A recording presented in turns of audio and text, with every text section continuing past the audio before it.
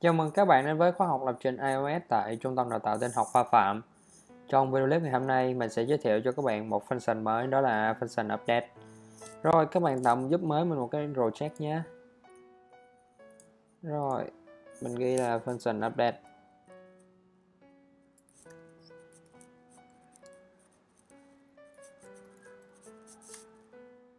Rồi,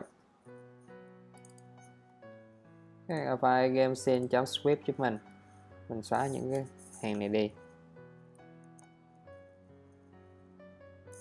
Rồi, các bạn nhìn dưới đây giúp mình nhé. Nó có một cái gọi là override function update. Cái current time này là cái thời gian thực, cái thời gian chạy của cái hàm update này.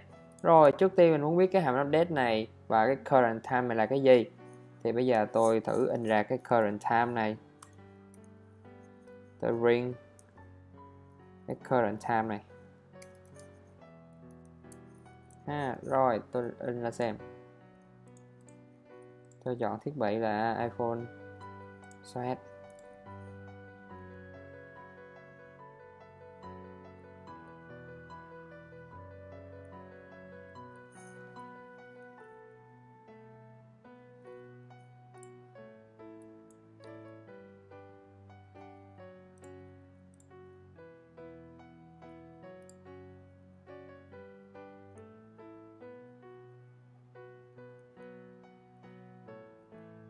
Đó, thì sau khi tôi ring ra cái current time nè, các bạn thấy là nó chạy rất là nhanh luôn.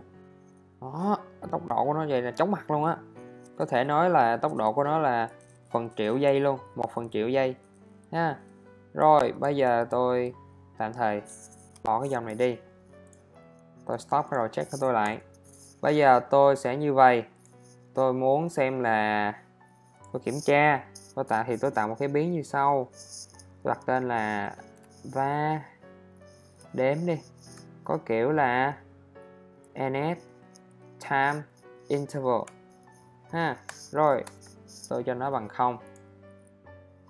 Rồi tiếp theo là tôi muốn thằng đếm này sẽ bằng thằng đếm cộng cho current time.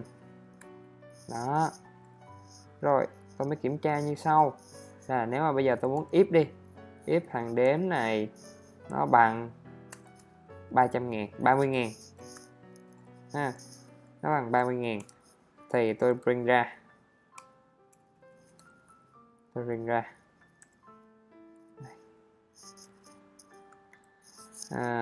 gì đây, tôi ring giá trị đã là 30k. Đó, để tôi coi bao lâu thì nó đạt tới con số 30.000 này ha. Rồi sau đó tôi set về cái biến đếm bằng 0, đếm bằng 0. Rồi bây giờ tôi sẽ thử chạy lại nhé.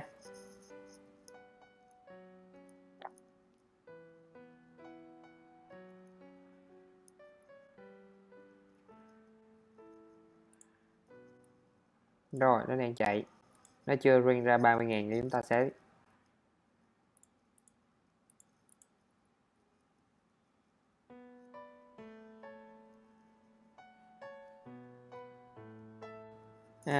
bây giờ tôi chưa thấy nó chạy thì tôi sửa chỗ này lại là lớn hơn bằng 30k. Rồi tôi chạy lại cái project của tôi.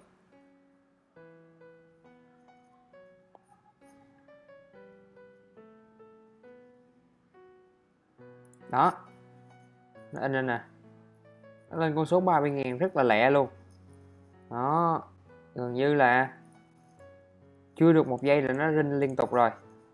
Rồi tôi tăng con số này lên thử là 300.000 như thế nào, 300k. Rồi tôi chạy thử.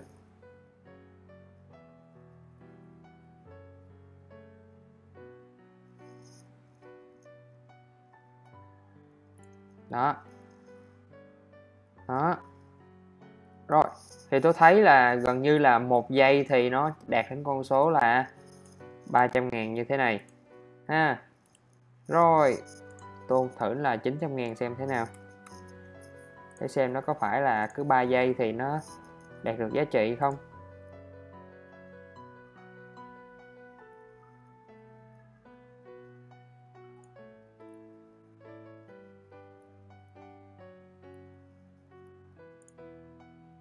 Đó.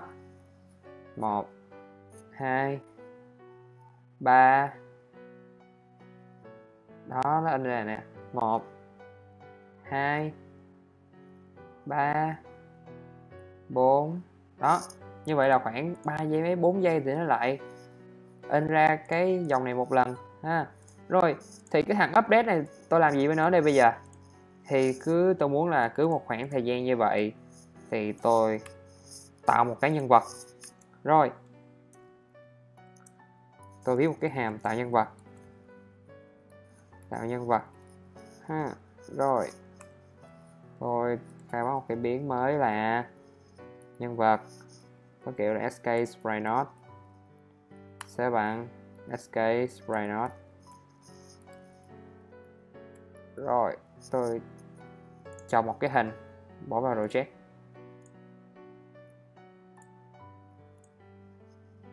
Ha.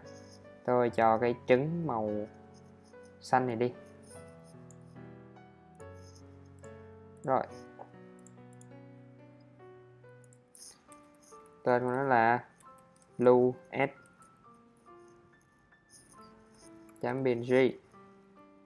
Rồi, sk nhân vật chấm position sẽ bằng cg point. Rồi, tôi muốn vị trí của nó ở giữa màn hình. Shape.frame.size.width chia 2. Shape.frame.height chia 2. Rồi, tôi muốn cái size của nó. Rồi, bây giờ tôi coi cái hình này nó có to hay không. Cái quả trứng này to quá. Tôi muốn cho nó nhỏ lại một nửa thôi. Size sẽ bằng cg size.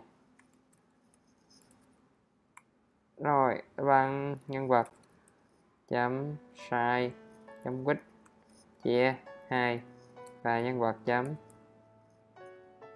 size chấm height chia 2 ha.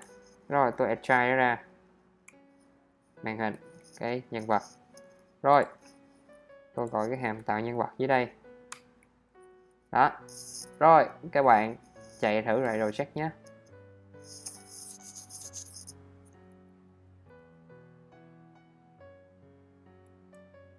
Này, đầu tiên chưa có gì hết. Cái nốt nó đang chỉ có một cái thôi. Rồi, nó đang chạy cái hàm update. Đó, bây giờ nốt lên 2 rồi nè. Khoảng 3-4 giây gì đó nó tạo ra một cái nốt mới. 1 2. Đó, 3 nốt rồi nè. 1 2 3. Đó, 4. 1 2 3 4. Đó, nó nhảy lên 5. Thấy chưa? Rồi, thì cái hàm update là như vậy. Mình đã hướng dẫn cho các bạn về hàm update. Cảm ơn các bạn đã theo dõi. Hẹn gặp lại các bạn trong loạt video clip tiếp theo.